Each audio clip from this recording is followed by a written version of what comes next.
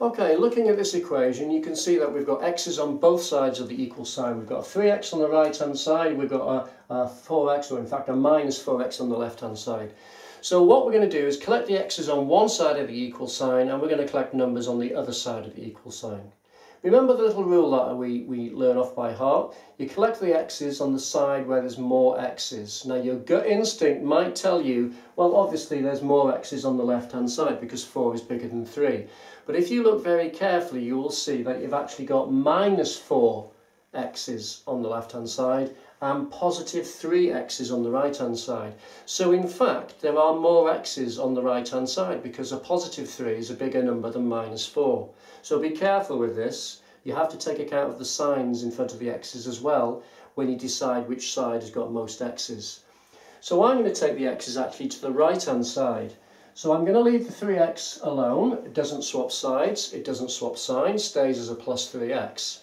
And I'm going to take that minus 4x to the other side to join it. It swaps sides, so it swaps signs. So the minus 3x becomes a plus, sorry, the minus 4x becomes a plus 4x.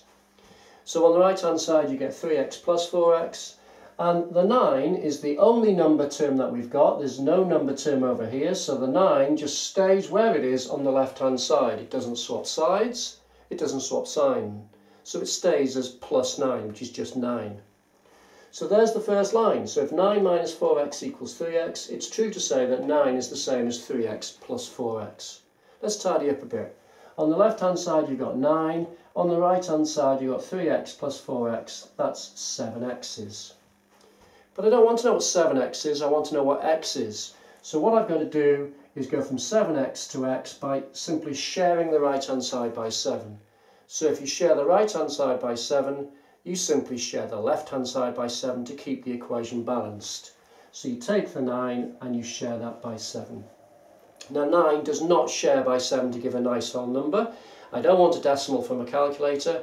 I'm going to leave the answer as a fraction. The answer is 9/7, or if you like 1 2/7, 1 whole and 2/7. But it also needs to be checked to see if it cancels. Well, there's no number apart from 1, of course, that goes into 9 and 7, so it doesn't cancel. So there you go, there's the answer. 9/7 is equal to x is the solution to that equation.